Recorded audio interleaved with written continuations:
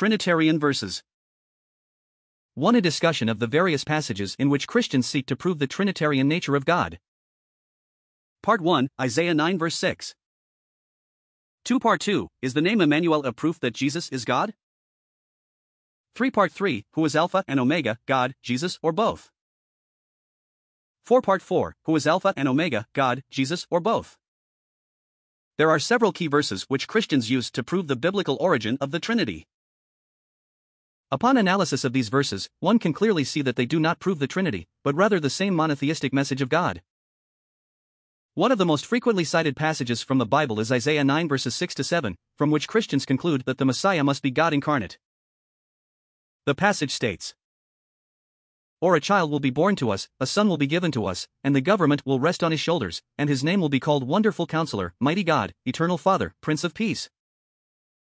There will be no end to the increase of his government or of peace, on the throne of David and over his kingdom, to establish it and to uphold it with justice and righteousness from then on and forevermore. The zeal of the Lord of hosts will accomplish this." That Isaiah 9 verse 6 has been misinterpreted can be seen from the fact that Jesus is never called the Eternal Father anywhere else in Bible. Since the Trinitarian doctrine teaches that Christians should neither confound the persons nor divide the substance, Athanasian Creed. How can the Trinitarians accept that Jesus is the Eternal Father? Let us consider additional facts impartially. First, all the Hebrew verb forms in Isaiah 9 verse 6 are in the past tense. For example, the word which the Christian Bibles render as his name will be called is the two words vayikra shemo, which properly translated should read his name was called. The word vayikra is the first word to appear in the book of Leviticus, 1:1, and it is translated properly over there in the past tense. In addition, the King James Version translates the same verbs elsewhere in the past tense in Genesis 4 verse 26 and Isaiah 5 verse 25. Only in Isaiah 9 verses 6 to 7 are these verbs translated in the future tense. Notice that it says a child has been born to us. This is an event that has just occurred, not a future event. Isaiah is not making a prophecy, but recounting history. A future event would say a child will be born to us, but this is not what the verse says. The Christian translations capitalize the word son, assuming that this is a messianic prophecy and the names of a divine son. Second, the two-letter word is usually not stated in Hebrew. Rather, is understood. For example, the words haklef, the dog, and gadol, big, when joined into a sentence, haklef gadol means the dog is big. Even though no Hebrew word in that sentence represents the word is. A more accurate translation of the name of that child, then, would be a wonderful counselor is the mighty God, the everlasting Father. This name describes God, not the person who carries the name. The name Isaiah itself means God is salvation, but no one believes the prophet himself is God in a human body. Third, the phrase mighty God is a poor translation according to some biblical scholars. Although English makes a clear distinction between God and God, the Hebrew language, which has only capital letters, cannot. The Hebrew word God had a much wider range of application than it does in English. Some suggest a better translation for the English reader would be mighty hero or divine hero. Both Martin Luther and James Moffat translated the phrase as divine hero in their Bibles. Fourth, according to the New Testament, Jesus was never called any of these names in his lifetime. Fifth, if Isaiah 9 verse 6 is taken to refer to Jesus, then Jesus is the Father. And this is against the Trinitarian doctrine. Sixth, the fact that the New Testament does not quote this passage shows that even the New Testament authors didn't take this verse to be in reference to Jesus. Seventh, the passage is talking about the wonders performed by the Lord for Hezekiah, king of Judah.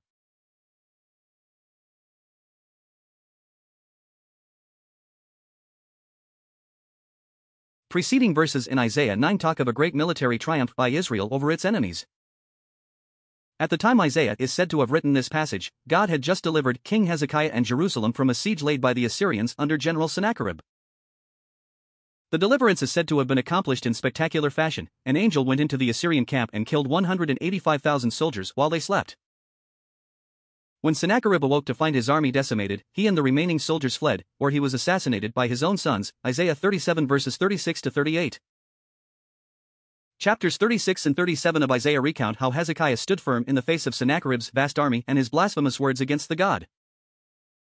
When all seemed lost, Hezekiah continued to trust in the Lord, and for this he was rewarded with a miraculous victory. It is interesting to note that the statement, "The zeal of the Lord of hosts will accomplish this," found at the end of Isaiah 9 verse 7, is found in only two other places in the Bible, Isaiah 37:32 and 2 Kings 19 verse 31. Both these passages discuss the miraculous deliverance of Hezekiah by God. Therefore, in light of the above, Isaiah is recounting God's defense of Jerusalem during the Assyrian siege. Furthermore, Sonsino's commentary says the chapter is about the fall of Assyria and the announcement of the birth of Hezekiah, the son of Ahaz. The Hebrew name Emmanuel can be translated as, God with us or God is with us. Some people believe, based on Isaiah 7 verse 14, that because Jesus would be called Emmanuel, he must be God incarnate. Isaiah 7 verse 14 and Matthew 1 verse 23 are often read around Christmas. They are read as follows. Isaiah 7 verse 14 Therefore the Lord himself will give you a sign, the virgin will be with child and will give birth to a son, and will call him Emmanuel. Matthew 1 verse 23 Behold, a virgin shall be with child, and shall bring forth a son, and they shall call his name Emmanuel, which being interpreted is, God with us. First, the prophecy states that his name will be Emmanuel. It does not say that he will be Emmanuel. Second, Mary never called her child Emmanuel as required by the prophecy.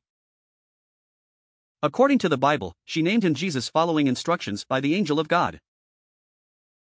Matthew 1 verse 25 But kept her a virgin until she gave birth to a son, and he called his name Jesus.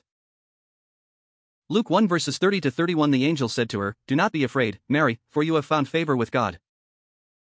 And behold, you will conceive in your womb and bear a son, and you shall name him Jesus. Third, when read in context, the birth and naming of the child Emmanuel was to be a sign for King Ahaz that God was with his people who were about to be invaded by two rival kingdoms, Isaiah 7:10-16. The promise was fulfilled by God, 2 Kings 16 verse 9. The name God is with us means that God will support us. The name Emmanuel could mean God be with us in the sense God help us. Interpreter's Dictionary of the Bible, Vol. 2, page 686. The name makes perfect sense if the child's name was supposed to indicate to King Ahaz that God was on his side. Isaiah 7:10-16 Again the Lord spoke to Ahaz, Ask the Lord your God for a sign, whether in the deepest depths or in the highest heights. But Ahaz said, I will not ask. I will not put the Lord to the test. Then Isaiah said, Hear now, you house of David. Is it not enough to try the patience of men? Will you try the patience of my God also? Therefore the Lord himself will give you a sign, the virgin will be with child and will give birth to a son, and will call him Emmanuel. He will eat curds and honey when he knows enough to reject the wrong and choose the right. But before the boy knows enough to reject the wrong and choose the right, the land of the two kings you dread will be laid waste. 2 Kings 16 verse 9 The king of Assyria complied by attacking Damascus and capturing it. He deported its inhabitants to Kir and put Rezin to death. Fourth, Isaiah 7 verse 14 in actual Hebrew does not say a virgin would give birth, but that a young woman would conceive. The Hebrew word Alma, used in Isaiah 7 verse 14, means young woman or maiden, not a virgin.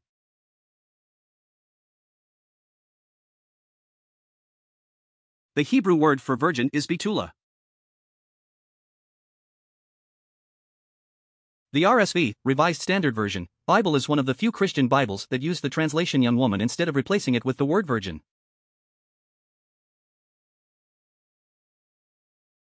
Isaiah 7 verse 14 Therefore the Lord himself will give you a sign.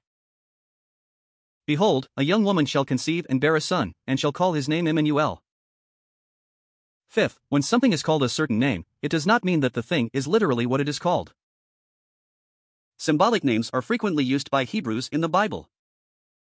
Many names would cause great problems if taken literally. Jerusalem is called the Lord our righteousness, and Jerusalem is obviously not God, Jah. 33:16, in Genesis 32 verse 30, we are told that Jacob called a piece of land face of God. Abraham called the mountain on which he was about to sacrifice Ishmael the Lord will provide. Yet no one would believe that the mountain was God. Similarly, no one would believe an altar was God, even if Moses called it that. Moses built an altar and called it, The Lord is my banner, X. 17:15, would Christians believe that Elijah was God Jehovah, or that Bethiah, a daughter of Pharaoh, was the sister of Jesus because her name means daughter of Jehovah? Do Christians believe that Dibri, not Jesus, was the promise of Jehovah, or that Eliab was the real Messiah since his name means my God is my Father? Similarly, would they say that Jesus Barabbas, who avoided crucifixion by being set free, Matt. 27:15-26, the New Revised Standard Version of the Bible from the Westcott Hort Greek variants, was the Son of God because his name meant Jesus, son of his Father? Of course not. We can conclude that reading Jesus as the fruition of a prophecy in Isaiah is only due to Matthew quoting the prophecy, rather than people actually calling Jesus Emmanuel in his lifetime. Furthermore, even if his name was Emmanuel, the name does not necessarily reflect the fact. As can be seen from other names linked with God, in the Hebrew forms of El or Yah, belonging to other people. Making the claim that Emmanuel means Jesus God in the flesh among his people is therefore merely an example of how the Trinitarian doctrine of incarnation was forced upon the message of Jesus by bending prophecies. Some people say that since the same titles Alpha and Omega are used for both God and Jesus, this proves that they one and the same. It is further claimed that these expressions mean the eternity of the Father and the Son. Upon analysis, we see that this notion raises several problems. Isaiah 44 verse 6, this is what the Lord says, Israel's King and Redeemer, the Lord Almighty, I am the first and I am the last, apart from me there is no God. Revelation 1 verse 8, I am Alpha and Omega, the beginning and the ending, saith the Lord, which is, and which was, and which is to come, the Almighty. Revelation 1 verse 11 saying, I am Alpha and Omega, the first and the last. Revelation 22 verse 13, I am the Alpha and the Omega, the first and the last, the beginning and the end. First, the book of Revelation is an unreliable book. Early Christians and elders of the church, Marcion, Caius of Rome, Dionysius of Alexandria, Amphilochus of Iconium, Gregory of Nazianzus, Cyril of Jerusalem, Synod of Laodicea in 360 CE, disputed it. Bible Research and Internet Resource by Michael D. Marlowe. The author of the Revelation identifies himself as some unknown John, but probably not the Apostle John because the style of the book is completely different from the Gospel of John. A critical and exegetically commentary on the Revelation of St. John by R. H. Charles T. and T. Clark, 1920. Other than his name, very little is known about him. Martin Luther criticized this book. He wrote in the preface to Revelation, about this book of the Revelation of John, I leave everyone free to hold his own opinions. I would not have anyone bound to my opinion or judgment. I say what I feel. I miss more than one thing in this book, and it makes me consider it to be neither apostolic nor prophetic. Many of the fathers also rejected this book a long time ago. For me, this is reason enough not to think highly of it. It is neither taught nor known in it. Luther's Works, Vol. 35, Essay. Lewis, Concordia, 1963, pp. 395-399. To this day, Lutheran scholars put the Revelation of John in a separate category of disputed books. Second, Alpha and Omega are the first and last letters of the Greek alphabet. Biblical scholars are not completely sure what the phrase the Alpha and the Omega means. It cannot be strictly literal, because neither God nor Jesus is a Greek letter. It is like saying God is a NZ. Lenski concludes, it is fruitless to search Jewish and pagan literature for the source of something that resembles this name Alpha and Omega. Nowhere is a person, to say nothing of a divine person, called Alpha and Omega, or in Hebrew, Aleph and Tau. R.C.H. Lenski, The Interpretation of St. John's Revelation, Augsburg Pub. House, Minneapolis, Minnesota, 1963, page 51. Although there is no evidence from the historical sources that anyone is named the Alpha and Omega, Bullinger says that the phrase is a Hebraism. In common use among the ancient Jewish commentators to designate the whole of anything from the beginning to the end, example, Adam transgressed the whole law from Aleph to Tau. E. W. Bullinger, Commentary on Revelation, Craigle Pub, Grand Rapids, Michigan, 1984, pp. 147 and 148. The best scholarly minds have concluded that the phrase has something to do with starting and finishing something, or the entirety of something. Third, the doctrine of Alpha and Omega is a sad and unfortunate example of mankind's tampering with the Word of God. It shows how doctrine is contracted by men to justify false beliefs. The phrase saying, I am Alpha and Omega, the first and the last, Revelation 1 verse 11, which is found in the King James Version, was not in the original Greek texts. Therefore, the Alpha-Omega phrase is not found in virtually any ancient texts, nor is it mentioned, even as a footnote, in any modern translation. Revelation 1 verses 10-11. KJV, and heard behind me a great voice, as of a trumpet, saying, I am Alpha and Omega, the first and the last. NIV, and I heard behind me a loud voice like a trumpet, which said, "Write on a scroll what you see and send it to the 7 churches." NASB, and I heard behind me a loud voice like the sound of a trumpet, saying, "Write in a book what you see, and send it to the 7 churches."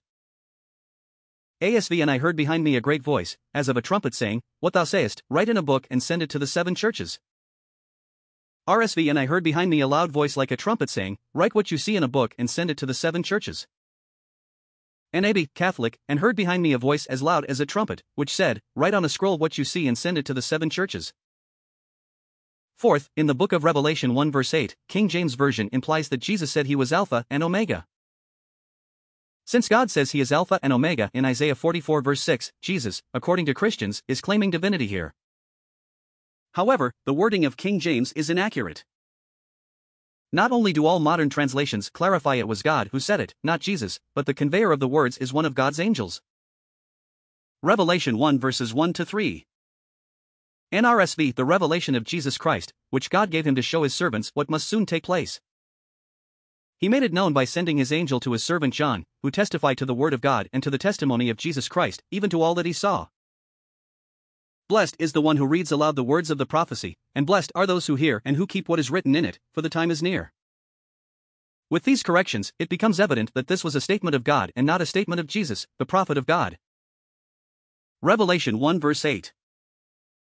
KJV, I am Alpha and Omega, the beginning and the ending, saith the Lord, which is, and which was, and which is to come, the Almighty. NIV, I am the Alpha and the Omega, says the Lord God, who is, and who was, and who is to come, the Almighty. NASB, I am the Alpha and the Omega, says the Lord God, who is and who was and who is to come, the Almighty.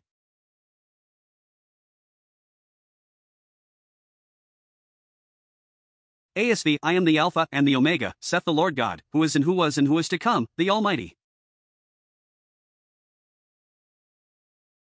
RSV, I am the Alpha and the Omega, says the Lord God, who is and who was and who is to come, the Almighty. New American Bible, Catholic, I am the Alpha and the Omega, says the Lord God, the one who is and who was and who is to come, the Almighty. Fifth, Revelation 22 verse 13 is part of the vision of an unknown John, not the author of the Gospel, in which he claims a visitation by an angel, mentioned in Revelation 21:09. NRSV, then one of the 7 angels who had the 7 bowls full of the 7 last plagues came and said to me, "Come, I will show you the bride, the wife of the Lamb." The angel is speaking from Revelation 22 verses 10 to 13. NRSV, and he said to me, "Do not seal up the words of the prophecy of this book, for the time is near. Let the evildoer still do evil, and the filthy still be filthy, and the righteous still do right, and the holy still be holy. See, I am coming soon, my reward is with me, to repay according to everyone's work. I am the Alpha and the Omega, the first and the last, the beginning and the end." Jesus did not say those words, not is there any indication they refer to him. Then passage continues in verses 14 and 15. NRSV, blessed are those who wash their robes, so that they will have the right to the tree of life and may enter the city by the gates. Outside are the dogs and sorcerers and fornicators and murderers and idolaters, and everyone who loves and practices falsehood.